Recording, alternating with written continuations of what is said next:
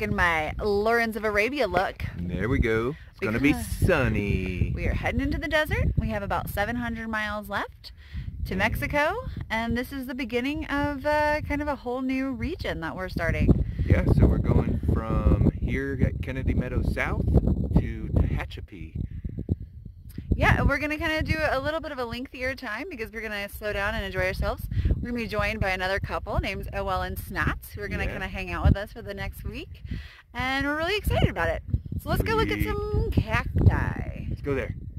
No, we're going there. There.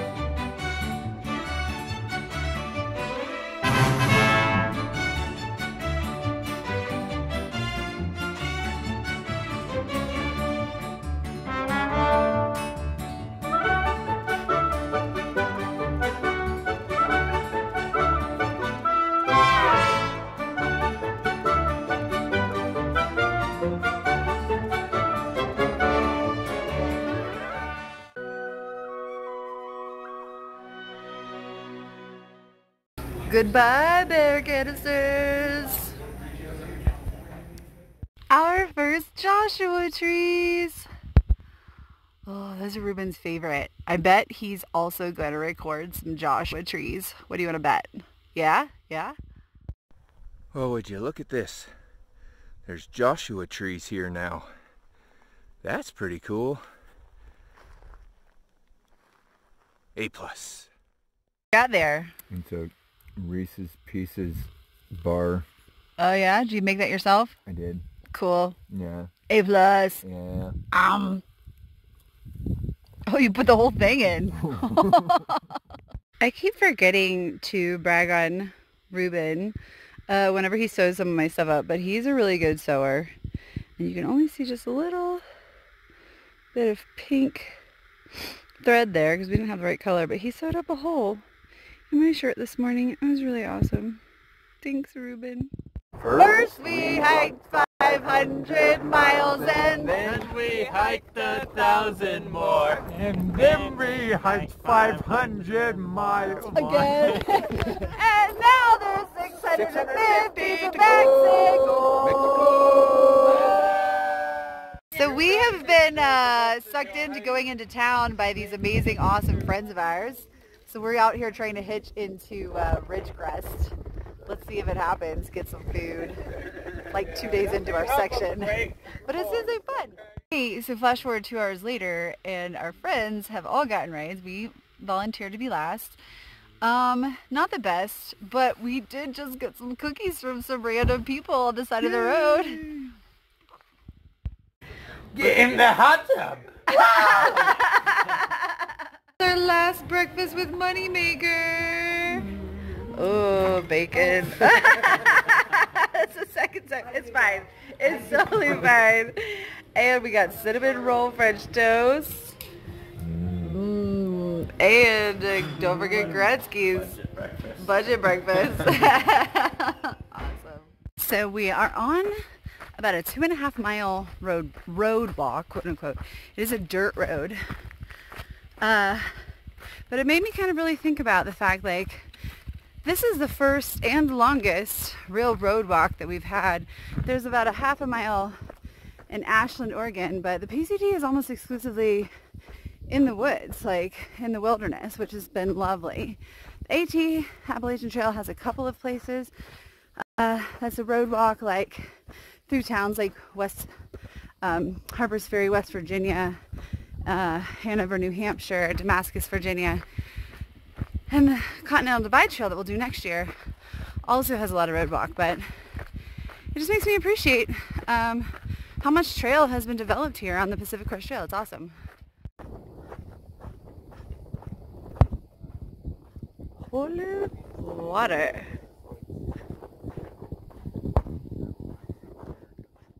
So here we are at Bird Spring Pass, and some wonderful trail angels maintain a water cache here, which is especially key since we're in the desert and it's dry and there's not a lot of water, and we need that to live. That's science, right? Yes, thank you, Trail Angels. We really appreciate it. Thank you for helping us to stay alive. That is not a red light. That is a moon next to our tent. All right, now I'm going to scan. Watch out. Everyone's eating. We're having a fun little campground. And Gretzky packed in some grape juice for us. Grape juice. Thank you for the grape juice. Bye-bye. Whoa. Welcome to Fort Bragg. We're having fort time in the woods. Except that it's a desert. We're hiding from the sun. In a tree. We got a motel. And it's got 2 bedside stands. And we got all this new stuff. I got some new trekking poles, some new shoes, and we got a care package. Oh my gosh. Jerky. That looks delicious. That's new. Look at those. Oh, monster What is size. this? Ginger? Crystallized ginger. Cool. We'll share that with our friends. No, I'm just kidding. Thank you. Love it. Yeah, apparently I just really want to eat meat right now because I'm getting really excited about that. Tic Tacs. Tic Tacs, that's fun. Oh, thank you, Even Dad. You're the best. More ginger candy. Halloween costume shopping at Kmart. Lunar is creepy. Really scared.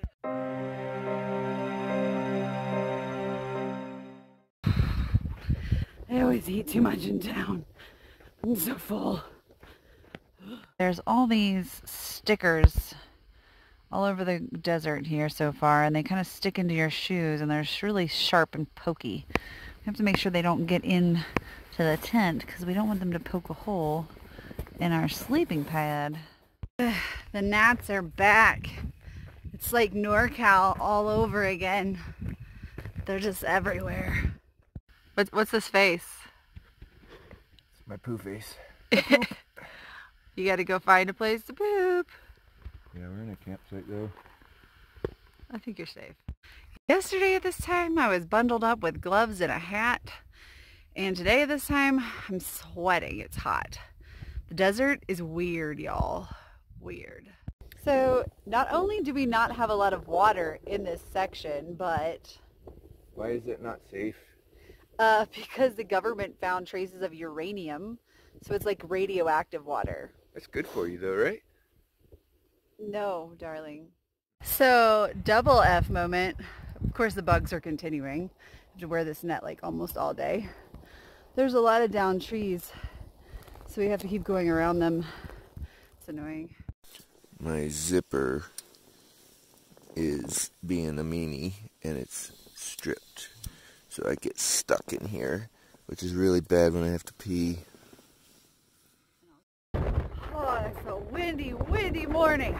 And it's cold. Woo. You know they've got wind farms out here. Woo. Jeez. Woo.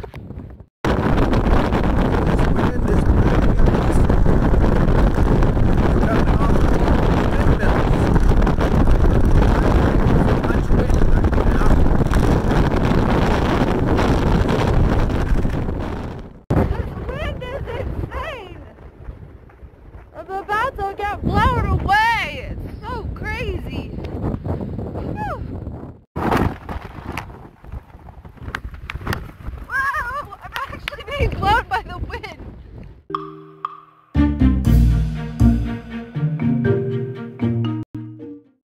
Okay, kids, when you hear the word poodle dog bush, it makes you sound like something that you want to pet, right? But no, there's this bush right here in Southern California that likes disturbed areas like this fire area that we're growing through. It's called poodle dog bush, and it's poisonous, so don't touch it, because it will create a skin rash. Kind of like poison ivy. Has a very potent smell. There's not a lot of it out here because I think people have been out here trying to kill it, but it's bad. You don't want to get near that stuff.